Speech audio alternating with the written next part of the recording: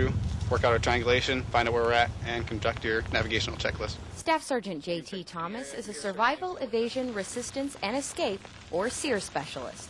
His job is to make sure pilots know what they need to do if they find themselves stranded in unknown territory. Once you have your coordinates come up there, sir, you have 2D or 3D lock.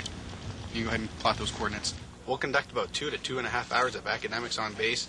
A quick how to find food, how to find water, how to build shelters, how to navigate, how to meet your needs in not only a non-combat situation, but as a combat survivor on the ground, when they need to meet these needs and do these skills as an evader.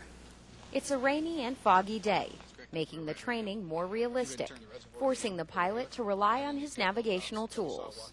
When you eject out of your aircraft, you're going to have your general location, be able to observe the terrain on your way down. Once the pilot determines his location and where he needs to be, the next phase of the training begins. Stationary index line, and then read the red number underneath.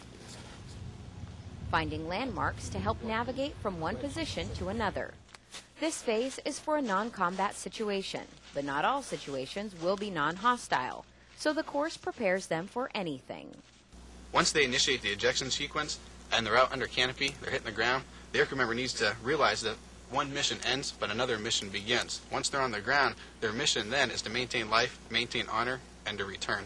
And this training provides them the skills necessary to do that. Skills like gathering dry wood and building a fire. But the moisture and snow makes it difficult to get the fire started. The cold weather, a bitter reminder of how important these skills are. It takes 3 tries, and about an hour later, when the fire finally catches. Then the pilot begins the evasion portion of the training. This part will incorporate necessary evasion tactics and using a radio to communicate with a rescue crew. Rescue, rescue, rescue.